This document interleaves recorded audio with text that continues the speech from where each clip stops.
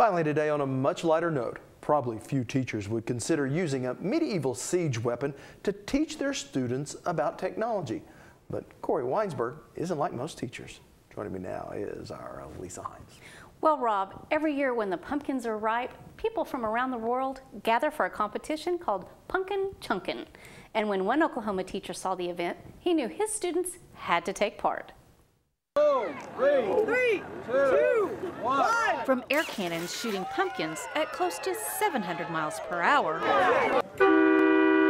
to catapults called trebuchets hurling pumpkins high into the sky.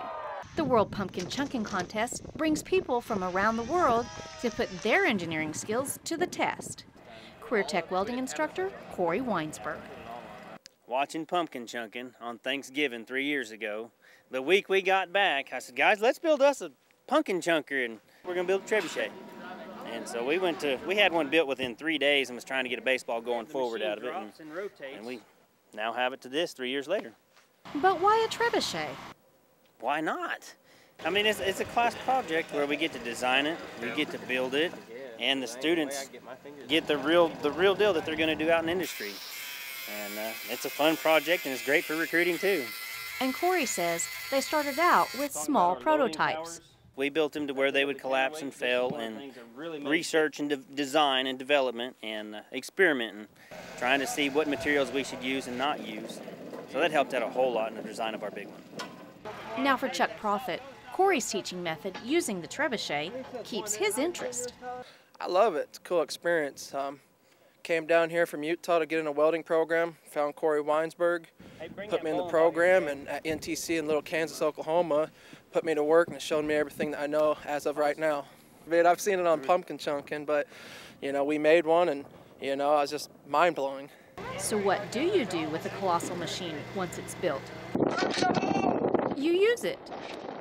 We took it to Bridgeville, Delaware last November, and we competed in the youth trebuchet division with my students and set a new world record.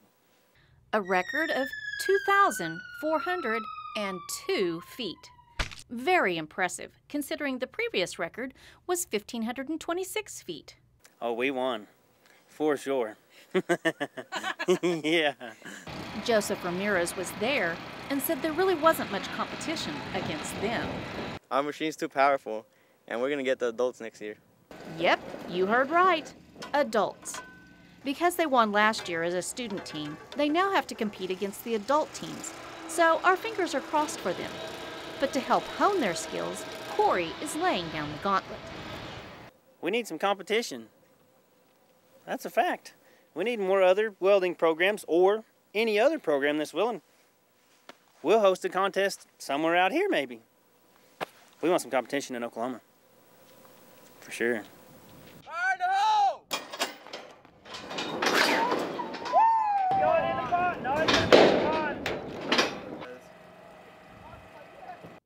Now I wanted to show you firsthand what it would be like to be hurled through the air. But unfortunately, things didn't go quite according to plan. So what happened? Well, Rob, we took this little old camera of ours that we've had since about 2007. It's seen better days. And Corey's class developed a little case so that we could attach it to the bowling ball, and that way we could just throw the bowling ball with the camera. Everything was going great until it landed. And then I think it landed directly on the camera and smashed it, and the SD card got corrupted. So we didn't get the video, but it was a great idea.